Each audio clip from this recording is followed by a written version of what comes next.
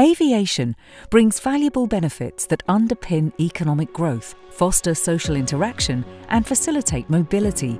But aviation also accounts for 2.8% of all human-induced carbon emissions. By 2050, demand for flights will triple, and if nothing is done to tackle aviation's carbon footprint, it's predicted that emissions will double in that time. The EU is committed to Europe becoming the first climate-neutral continent by 2050. The European Green Deal involves a vast set of actions, including the Clean Aviation Joint Undertaking, a public-private partnership funded by Horizon Europe, and Europe's aeronautical industry stakeholders, serving as a launchpad for decarbonising aviation. Our ultimate vision is a world in which everyone can fly for business, meet relatives and friends all over the world, and discover new places and cultures without having to worry about their carbon footprint. To do this, we need to replace 75% of the current fleet of aircraft with more efficient versions.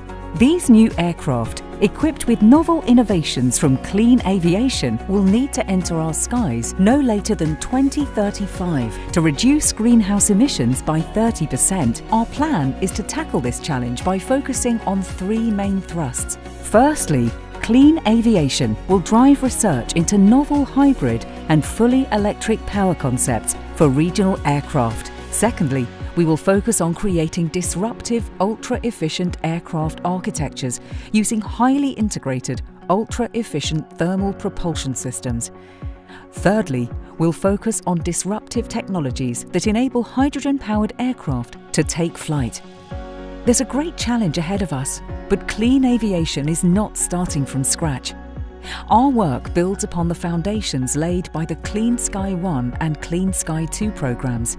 Clean Sky 2 is currently delivering results, and over the next 2 years, more than 100 demonstrators and more than 1,000 technologies overall will emerge from this program.